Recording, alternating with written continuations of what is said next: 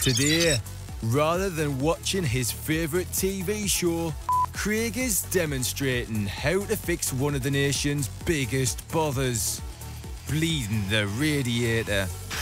What? You've never bled a radiator before?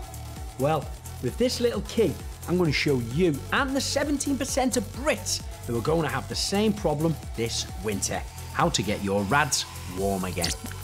Now initially, you'll have to have your heating turned on, so you can feel around all the radiators throughout your house. You'll probably find they're hot at the bottom and cold at the top where the air is trapped.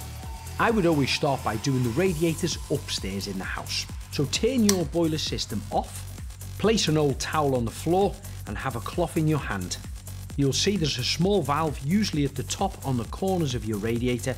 Place your key over the top of that and slowly unwind it. You might start to hear the air whistling out at this point. And the hot water will start to rise up the radiator. Once it gets to the top, it'll start to trickle out the open valve. Quickly close this down using your key or your screwdriver. Once you've completed all the radiators throughout your house, you will find that you're going to need to top the water pressure up in your boiler. We have another Big Bothers video that shows you how to do it. That's the key for keeping your home warm and cozy this winter.